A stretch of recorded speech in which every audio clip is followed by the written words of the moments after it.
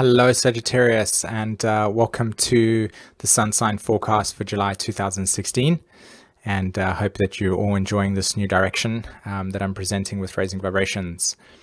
So let's have a look at what's on the chart.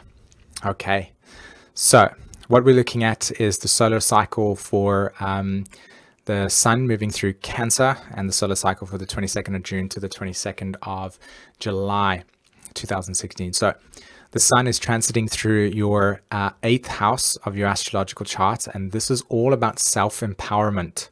Okay, the sign of Scorpio, the sign of the 8th house, is where we metamorphosize ourselves through recognizing our limitations, where we get in touch with the natural state of our expression regarding where we get our dreams to manifest from, to be honest.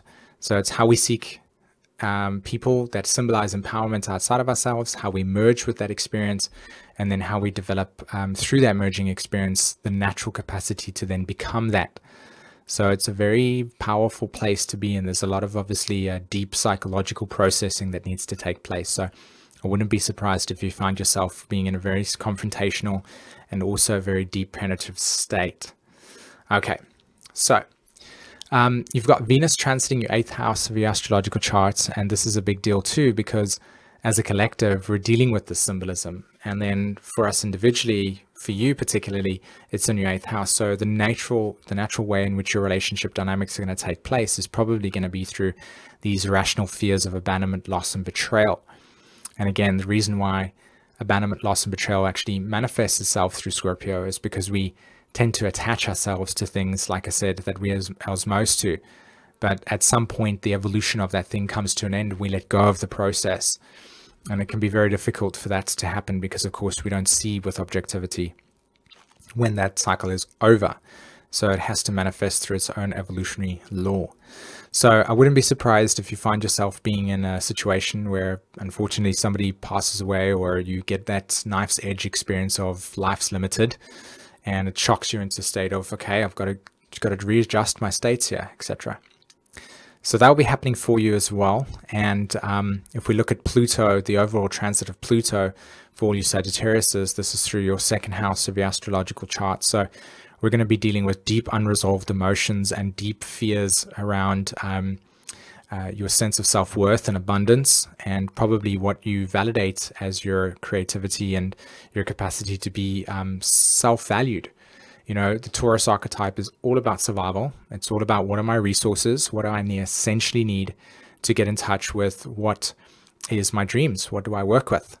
So with Pluto there up until 2024, there's a lot of stuff around the need to getting connected with trust in yourself, trust in your abundance, and trust in your sense of self-worth. Okay. Now, Neptune is transiting your 4th house of your astrological chart. So that's also dealing with deep fears around, or deep feelings of hysteria around sensitivity and security, right? What constitutes security and safety for you? And on a deeper level, you're actually watching a whole entire sense of self-identity transform for yourself. So this is a big deal when it comes to your home life, comes to your, your sort of conditioning regarding your early life parental impressions that you got when you were growing up, and what you perceive the world to be, and how is that now changing in comparison to the new self-identity that you have. So a very big transition for you there. And Uranus transiting in the 5th house of the astrological charts is also playing out these big shocks regarding, what is your special destiny? What is your desires? What do you want to do with your life in that sense? How do you want to become empowered? What constitutes your dreams in that sense? And, again, with Uranus awakening things here with Aries, I would highly recommend following your repeating themes. Okay, Uranus is all about repeating themes. It's all about getting in touch with what is the core sense of information that's being presented to you that doesn't have this linearity to it. Okay. And speaking of linearity, if we go over to Saturn over there, Saturn is all about the boundaries in our consciousness. So if Saturn represents boundaries in consciousness, and Uranus represents the existence of things outside of that boundary, then anything that comes to you through flashes of insight are going to be coming in very sporadic ways. And that's your capacity to really get in touch with that new direction that might not necessarily make sense to you. which is funny because, like I said, with Saturn transiting your first house, you're actually developing an entirely new self-direction. And this can be tough because it generally comes with this sense of, I just need to go in this direction. I don't know why. And it might be a little bit weird because I have to challenge my fears of security and have to challenge my sense of what is right and wrong in regards to my dreams. So that's a big deal. And with Mars transiting and making friends with Saturn over the last couple of months, of course, you're dealing with that sense of new direction on a more, conscious level. It's like, right, I've got to follow this new direction. It's happening for me. Let's do this. Let's do this. But because of the retrograde, of course, it's gone into a 12th house. So there's a kind of like retreat back into yourself to really surrender and get in touch with what is the ultimate desire. And so this is a big deal for you in that sense. So getting in touch with a new evolutionary cycle for yourself, realizing that this is a little bit of hard work and it's going to take some emotional integration and it's going to be very slow, but over a period of time, there's going to be a new sense of direction for you. And this is exciting. Okay. All right, guys. Well, I just wanted to let you know that the new and full moons are taking place for you on the 4th of July. And this is Cancer for all of us. And that's going to initiate the self-empowerment process.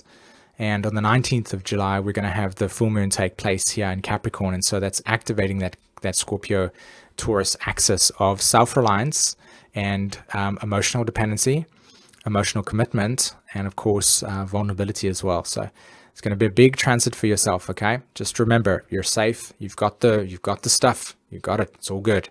You will be okay. All right. Awesome. All right, guys, I just want to quickly draw your attention to Learn Your Chart. This is a new way of actually understanding astrology. And in the description below is a link to take you to information on my site about it. And basically what it is that you book through the site and you send me your birth details, etc. And I'll send you a playlist of about 24 videos of all of the different types of symbols that you have in your chart so that you can learn it for yourself. And then we'll have a 90-minute reading as well for me to answer any questions and to synthesize it as well. So to really get in touch with that soul's journey. All right. Awesome. All right, guys. If this is a first time that you're actually watching this video, hit the like and subscribe button. And until then,